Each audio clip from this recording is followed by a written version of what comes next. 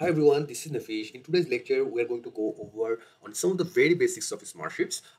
So basically today we are going to learn how can we create sheets, okay?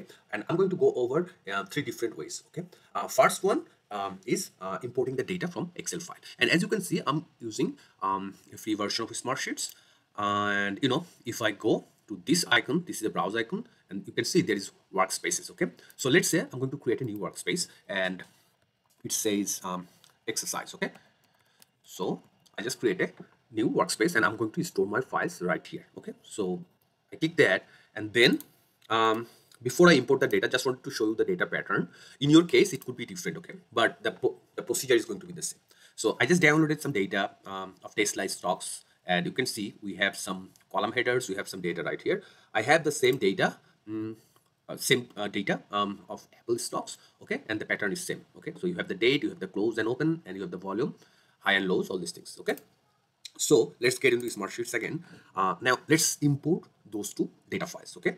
So you go there in your new workspace, okay, and you say import uh, from Microsoft Excel, okay, and then you go ahead and select the data, okay. So you select Apple first, okay, and then continue, and now it's going to give you some options. First thing is the primary column. So what's the definition of primary column in Smartsheets? Basically the primary column is the main descriptor, so all the data you see, it's kind of like revolves around this primary column, okay. So this is the most critical column, and kind of like it can be dates, it can be IDs, this kind of you have to define which one is the primary column, whenever you are going to import the data from Excel file. So in this case, it's kind of automatically selects the dates, okay. And if you want to have something else, you can just select the primary column, okay. One thing you have to remember, you cannot delete the primary column, okay. And I'm going to go into more detail into that. So, and then you have the options of, like, keeping the headers of the file. So remember, we had date, close, then volume, open, for your case in your Excel file, for example, like, if you do not want all these, first few rows, you can just select right here, okay. It's going to import from there. In our case, since we want to import the header, just click there and then import the data, okay. And now let's import the Tesla data as well. So you go there, then select, then the Tesla automatically creates the name, okay. You can see, and by default it is the date column, and then you want to have all the column headers, okay. So you import that, okay. So I have two sets of data. One is from Excel files imported into Smartsheets. Now let's open the data file, okay. So here you can see I have the exact same data representation, right? So let's extend the column width a bit, okay. Now what we can do here, we can shuffle the columns, okay. For example, you have the close date, the close price, right? Now you want to keep this close price and open price side by side. So what you can do, just select this column and drag it right here, and you can see you can change or shuffle the columns. So for example, this is the primary column, remember, and you can change the location of the primary column as well. So let's drag it and drop it right here. Oops. Okay, you can change it. You can hide this column as well. So let's say hide, okay, and then you can also unhide. So click on there and then unhide. So any columns you can see here, you can change it, you can hide it, you can unhide it. Only exception is the primary column. You cannot do you cannot delete this column, okay. So if you go click on this column, okay, and then click right click, you can see this delete options is muted, okay. So you cannot delete this column, the primary column, but you can change it, you can change the name, you can change the position, all these things, okay. You can hide it, okay. For example, we had date, right? The name of the column was date. Let's say date, and I just changed the name, okay. So now what else you can do, okay. We can link the data, okay, from other files. So for example, I have Apple data here, right? And I have the volume of some particular day. We have the sale volume, okay. So you click right on these, okay, and insert column to the right, and let's say I have another column, volume, and I want to get data from the Tesla file, okay. So this is the Apple volume, right? Let's rename this.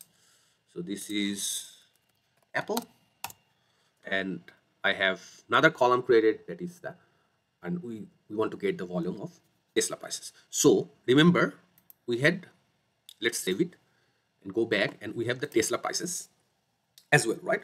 And the data pattern is same, and you see the volume column here. So I'm just going to show you how can we link one smart sheet to another one. So let's do that. Okay, so in the Apple, open this one. Okay, and here you have the Apple volumes. Right now, let's import the volumes from the Tesla file. So basically this is cross-linking. Okay, so you are importing data from another smart sheets. Okay, so you click on that, then right click, and then you have the link. This you can see this, right, link from cell or other sheets. So you go there and you will have the options right now. Okay, press this, right, go right there and select the volume. Okay, so you are basically pointing out the volume column of Tesla stock. Okay, now you create this, and you can see this blue arrows right here. So basically this is representing like it is linked. Okay, so you refresh it, it should pop up. Sometimes it's kind of you don't see the values and you have to do a refresh. So, and you can see we have the Tesla values right here. So this is the volumes I have imported from another sheet. So you can link sheets in smart sheets, okay, or reference sheets. Okay, now several things we can also do, but I'm not going to go into more detail here. For example, I want to create another column. Okay, create column, and then delta price, name of the column. Okay, and basically what I want to do is like I want to see what is the price, what is the difference from the open price and the close price.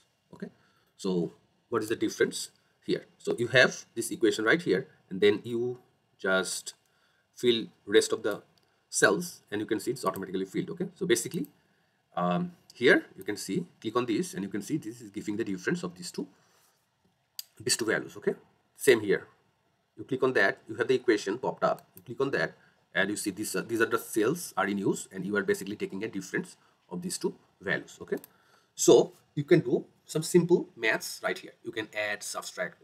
We're going to go into more detail into how can we use some equations and get the values from other smart sheets. Okay, and do some cross linking, but that is kind of like more advanced stage. Okay, so you can see we have the prices right here. Okay, so let's create another column. Okay, you go ahead, click on that, and then insert column to the right.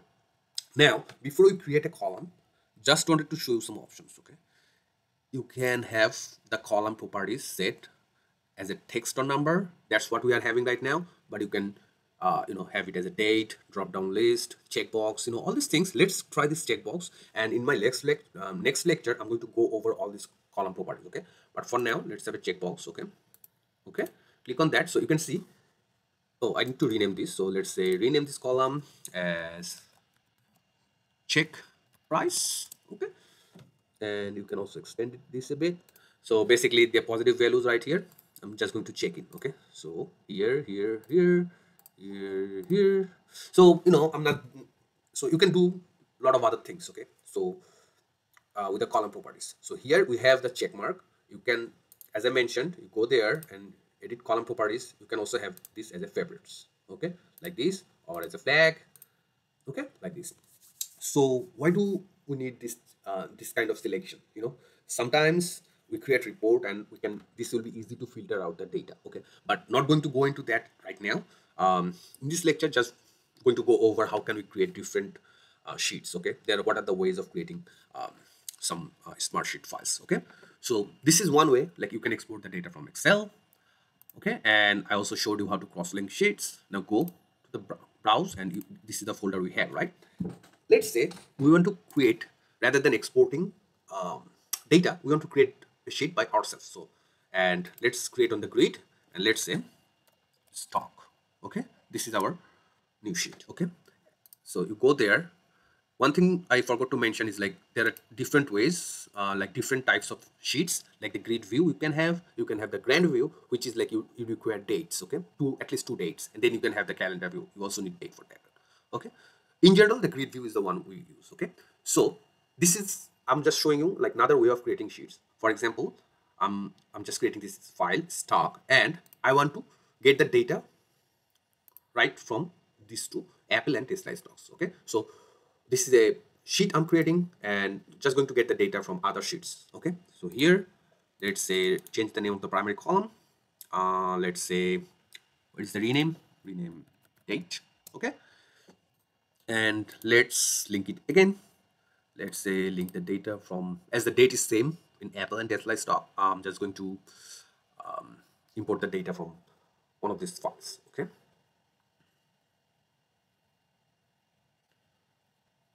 okay, so you click on that and you probably have the data. Now in the second one, it kind of takes some time sometimes. Okay, so you have the date. Now let's say you want to create another column where you can say Apple volumes. Okay, this column Tesla volume. Okay, and here is, let's say, difference. Okay,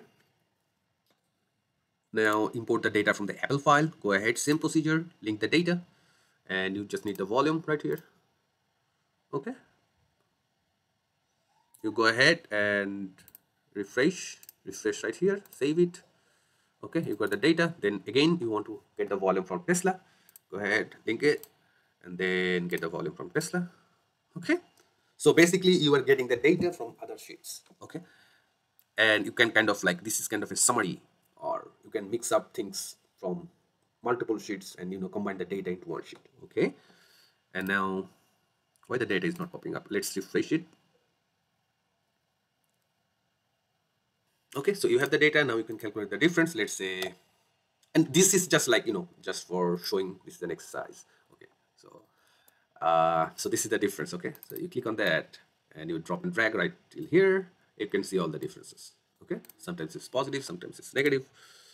Okay, so if you click on, you try to find a formula, you click on that number, you click on here, and you can see these two cells are kind of we're using these two cells. Okay, so this is another way to create a sheet from the data files from different smart sheets. Okay, now I'm going to show you the third way, and this is like, if you go there in this directory and just like on this blank white space, right click and you can say browse from templates. Okay, and you can see we have different templates right here, different dashboard templates, report templates. Not going to go into deep detail into that, but you have different kind of like pre-built sheets. Okay, so for example, like just going to get into this one. Let's see what we have here, and let's get familiar with the icons. This is the dashboard icon, you can see this circular one, and this blue one is the sheet icon. So we are working on sheet level right now, and this is these are the report icon. Okay, these orange ones. Okay, so go ahead and click on this. So you click on this blue icon right here. Okay, and you can see this is a format. Like, let's full screen this. Okay, now you can just like copy this template. Okay, go ahead and let's hide this guy right here. Okay, so basically you go there and you select up to this, or up to, okay, this portion, you copy this. Okay, now click on this plus button right here and you go right there in exercise, and let's create a grid. Okay, grid sheet, and let's rename this, let's say from templates. Now we have different templates already built in there, and you have to find out, like, what data or what format of data you want to store. You can just browse those and find a, like that matches the work you are going to do. Okay, so right now I have this guy right here, copy this. Okay, and you paste it here. Now if I right click, you will not see the paste option. Okay, what you need to do is Control V. Okay, Control V, and you will get the data. Okay, so this is the pre-built format we have. Okay, you see, you can notice like the column names are not we have the column names here, but here we just have the data copied. Okay, so I would say, like, you can just browse through different templates if you have time, and try to find out